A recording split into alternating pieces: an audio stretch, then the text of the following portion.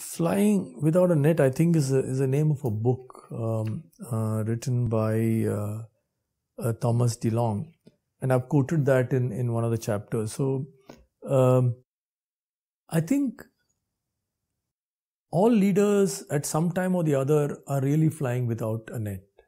So you may fall thud, and then you may actually break every bone in your body, or you may actually end up, flying.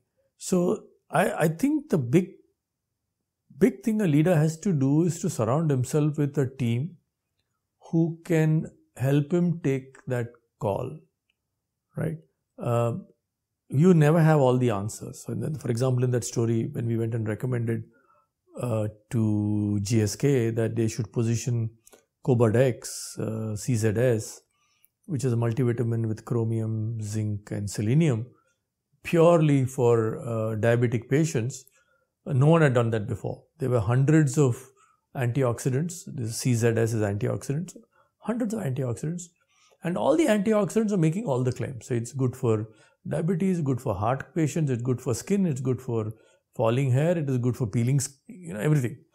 So we said, no, you should take it one single dimension. So, and at that stage, and I think it was bold of the marketing team, they said, look, we are scared. I don't know whether we can do this.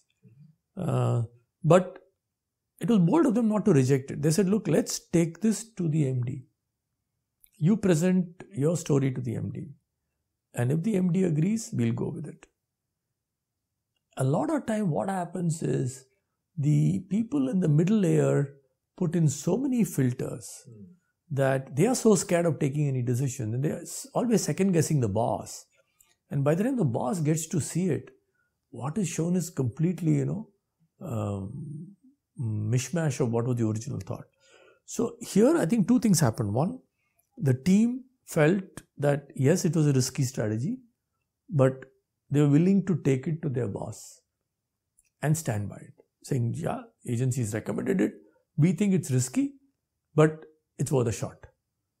And the CEO at that time said, yeah, I agree. Let's go with it, right?